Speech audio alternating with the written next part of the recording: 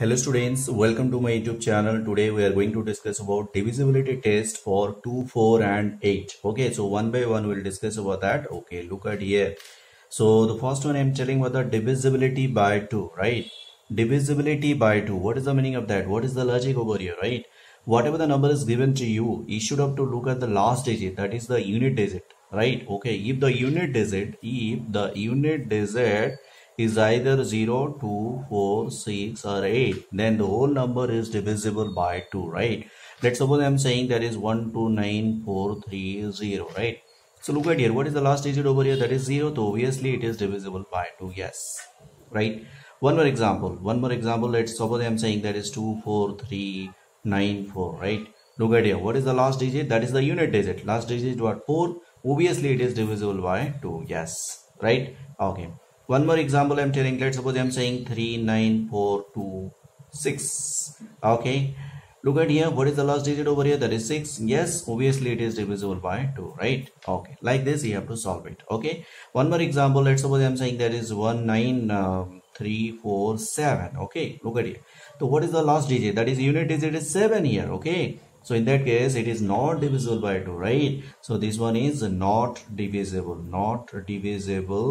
by 2, right? Not divisible by 2, right? Okay, in this way you have to solve it. Okay, right, good. So now look at the next question, that is the divisibility by 4. Divisibility by 4, what is the rules? That is the last two digits, okay? The last two digits, if the last two digits of a number is divisible by 4, right, then the whole number is divisible by 4. Okay, let one example again I'm taking, that is 943716. Look at here, 943716, right? Okay, look at the last two digit. The last two digit is 16 over here, right? So 16 is divisible by 4. Yes, 16 is divisible by 4. Yes, so that is why the whole number is also divisible by 4, right?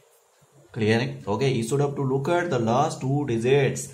If the last two digits divisible by 4, obviously you can say that the whole number is also divisible by 4, right? Okay, one more example, let's suppose I'm saying 10543 4, okay, 36. Okay, like this, 1054346. It's a big number, right? Okay, it's a very big number. You have to check it out, the last two digits over here. So what is the last two digits? That is 36 present over here, right?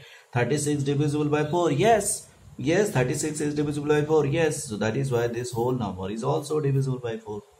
Okay, this whole number is also divisible by 4. Okay, one more example, let's suppose I'm saying that is look at here, let's suppose I'm writing this kind of examples like this. Okay, so 875047, right? Okay, so look at the last two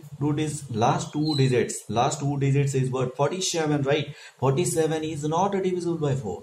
47 is not divisible by 4, right? So that is why this whole number is not divisible by 4. Okay, so that is not divisible by 4.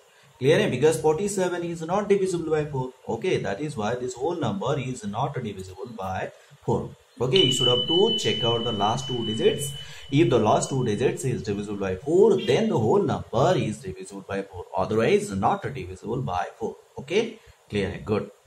So now look at the next rules, that is divisibility by 8. Okay, what is the logic over here? Just remember, if the last three digit of a number is divisible by 8, then the whole number is also divisible by 8, right?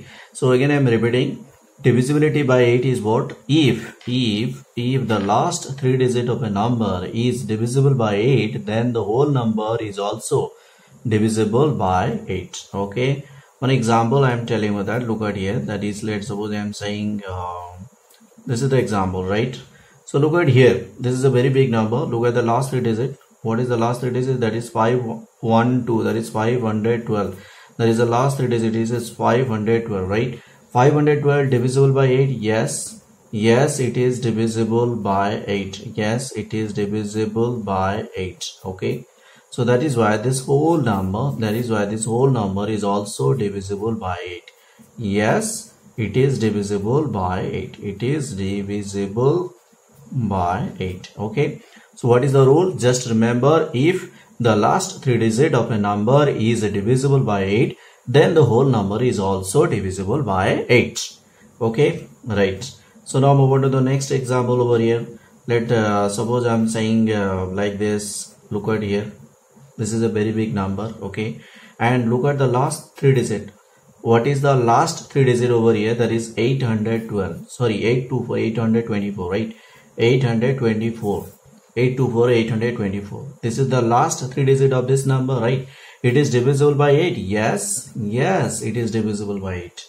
Yes, it is divisible by 8. So this big number also, yes, it is also divisible by 8. It is also divisible by 8. Okay, beta, right? So in this way you have to check it out, right? One more example, that is let's suppose I am saying like this. Look at here. This is also a very big number. Okay, this is also a very big number. 9650329 is a very big number.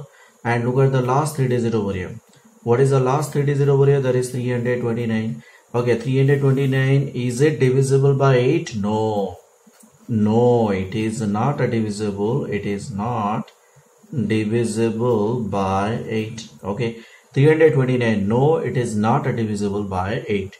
So you have to say this big number. So this big number not divisible by 8. Okay, so in this way, whatever the question is given to you, whatever the big number is given to you, in this way you have to check it out whether this number is divisible by 8 or not. Okay, so again I am repeating, how can we check whether a number is divisible by 8 or not? Very simple thing is that, simple funda, you have to look at the last 3 digit of that given number. Okay, if the last 3 digit of the given number is divisible by 8, then the whole number is also divisible by 8. Okay, beta, so in this way you have to solve it. Okay, right. Okay, students, thank you very much. Thank you.